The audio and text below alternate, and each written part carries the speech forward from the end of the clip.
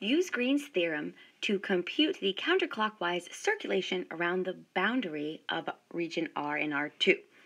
So let's begin by recalling Green's theorem for circulation. So we know from vector line integrals that the circulation of a vector field over a closed curve C is defined as the vector field dotted with a differential d vector r.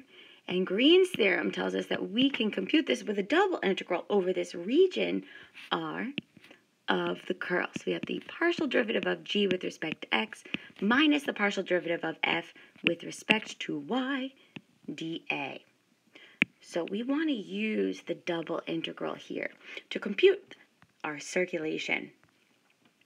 So the first thing that we want to do is establish our double integral. So I'm going to sketch our region so we can see our bounds.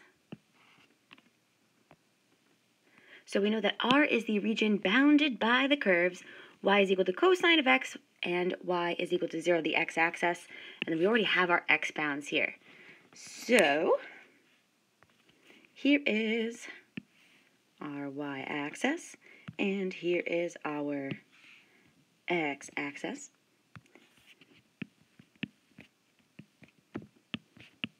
And now we know from x that this curve, or the x bounds, are from 0 to pi by 2. We know, of course, that cosine starts at 1, so it has a maximum point at 1, and then has a root here at pi by 2. So this is y is equal to cosine of x. And of course, we know that cosine oscillates infinitely in both directions, but we're only concerned with the bounded region. So keeping these x bounds in mind, we also know that we have this region is bounded by the curve y is equal to 0. And we know that this is moving in a counterclockwise direction. So we'll put a little arrows here to indicate our direction. So our bounded region is within these curves. So this is R. So from here, we can state that the bounds for y is greater than or equal to 0, less than or equal to cosine of x. And again, x is given to us. X is greater than or equal to 0, less than or equal to pi by 2.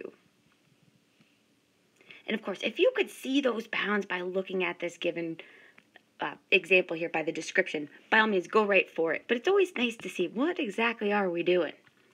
So the next thing that we need here is to compute the curl, the integrand of our double integral. And we know, of course, that the curl is defined as the partial derivative of g with respect to x minus the partial derivative of f with respect to y. So we were given this vector field in the plane defined as minus 3y, 3x. So we can see the partial derivative of f with respect to y is minus 3. Partial derivative of g with respect to x is positive 3. And so our curl is equal to 3 minus a minus 3, which leaves us with 6. And we have everything we need to compute the circulation around this boundary using Green's theorem. So by the circulation form of Green's theorem, we have the following.